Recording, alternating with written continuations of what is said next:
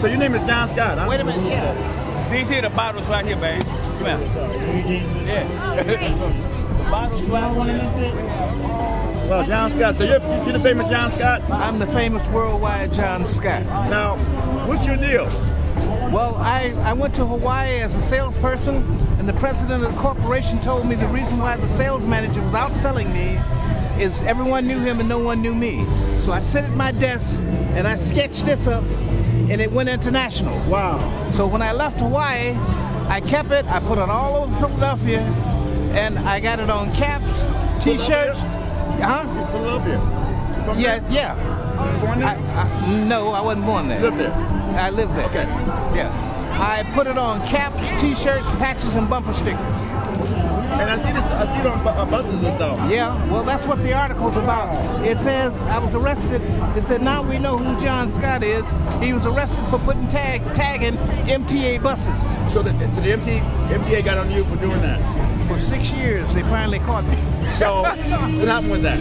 Well, I had Blair Burke as an attorney, and she got me 3 years probation and community service. And she handles Britney Spears, Linda Lohan, Mel Gibson, and John Scott. So you can't put this in the buses no more, right? No, we're going pro. Wow. We're going to hit TV, benches, newspapers, any form of legal advertisement. And John Scott, your website, please.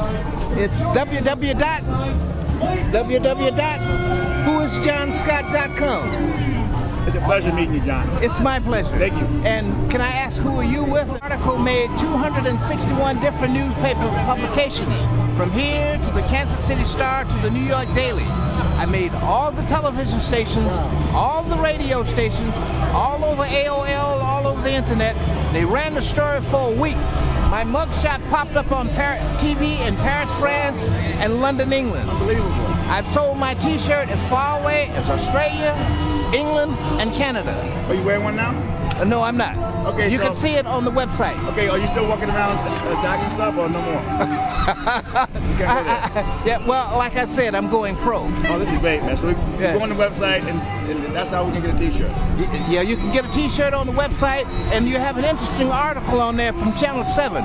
Just go to the navigator and go down to news item, and you'll see the spread that Channel 7 put on there. Wow. They got the t-shirts, the patches, the caps, and people are commenting about the arrest and whatever. That's unbelievable. Thank you, John Scott. Yeah, thank you. What's going on, my brother?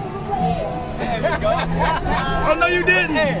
Oh, no, you didn't. Hey, John. I need one more right there, man. Wow. I need one more to fix that up. Yeah, you got Oh, yeah. Oh, yeah.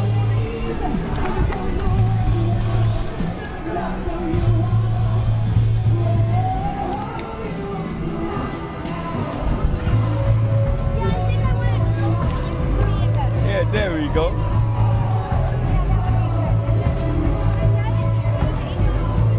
Oh yeah. Wow, that's great, man. Your literature on the bus. You know what well, after you slide it in there, you take the literature and you push yours all the way down to the bottom. Wow.